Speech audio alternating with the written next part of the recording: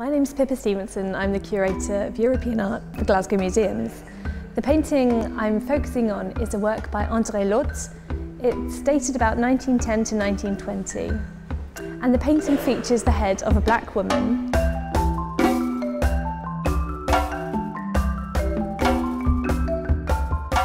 When it was given to us in 1951, it was entitled Négresse.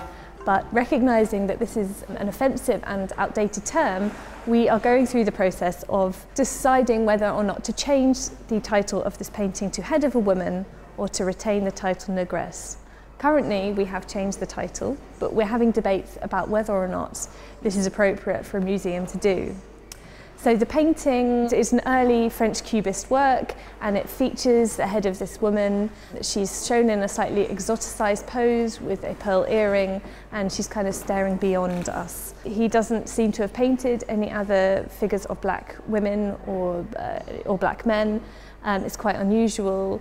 And really, we're thinking about whether or not we should change the title of this work, and as it taps into kind of racist thoughts and racist titles with the name Négresse. So that's what this talk focused on.